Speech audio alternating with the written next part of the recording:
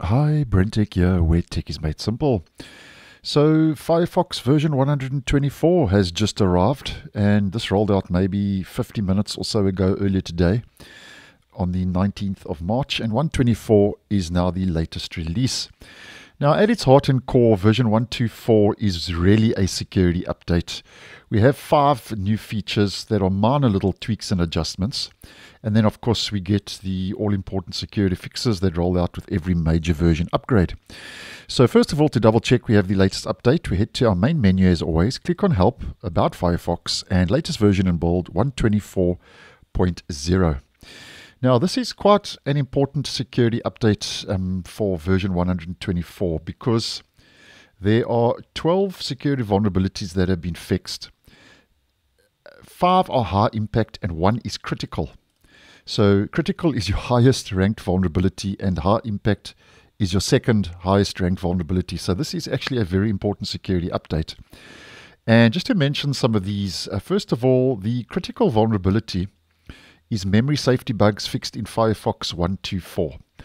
And the description for the critical impact vulnerability is memory safety bugs present in Firefox 123. Some of these bugs showed evidence of memory corruption, and Mozilla says they presume that with enough effort, some of these could have been exploited to run arbitrary code. So that's the critical vulnerability.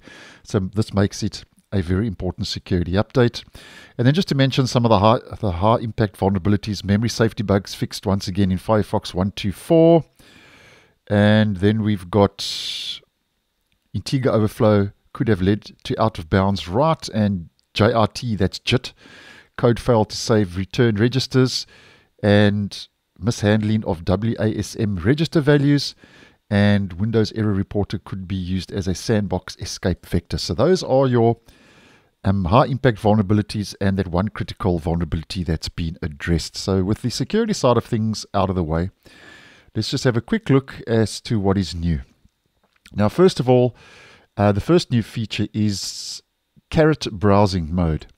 Now it also works in the PDF viewer. So if you are using the PDF viewer, that may be a nice move in the right direction. And if you don't know what Caret browsing is, basically it's a feature in web browsers that allows you to use the keyboard to navigate and select text or elements on a web page. So that feature now is also available in the PDF viewer of Firefox 124. Now, in Firefox View now, you'll also notice, if you open up Firefox View, that if we head to our recent browsing, you'll notice now that open tabs can now be sorted by either recent activity or tab order. And recent activity is the default setting. So if we just open up a couple of tabs here just to demonstrate, and we head back to our Firefox View, if you click on View All, you will now see sort by recent activity or sort by tab order.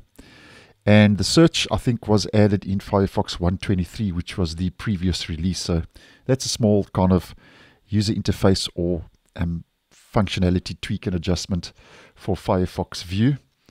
And Firefox now also populates the taskbar jump list more efficiently. So if we just right click on that taskbar, you can see those jump lists.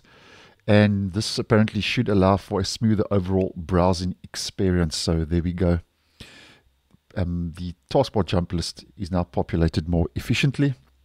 And I'm just going to mention the next one because it is for macOS users. Firefox on Mac now uses the macOS fullscreen API for all types of full-screen windows. Mozilla says this should better match the expected macOS user experience for full-screen spaces, menu bar, and the dock. So that's a bit of a nice upgrade if you are using the browser on Mac. And the last one for the purpose of today's video, as of Firefox 124, Qwant's availability. Now Qwant, just a quick recap, is a search engine. Qwant's availability has been expanded to all languages in the France region, along with Belgium, Italy, Netherlands, Spain, and Switzerland. So if you find yourself in those regions and you were wanting to use the Qwant search engine, it is now available in those regions. So there we have it, Firefox 124. 5 kind of minor tweaks and adjustments with new features.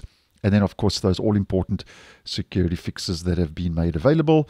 And just on a side note, Firefox 1.2.5, which will be our next stable release, will be rolled out on the 16th of April next month, 2024. So thanks for watching, and I'll see you in the next one.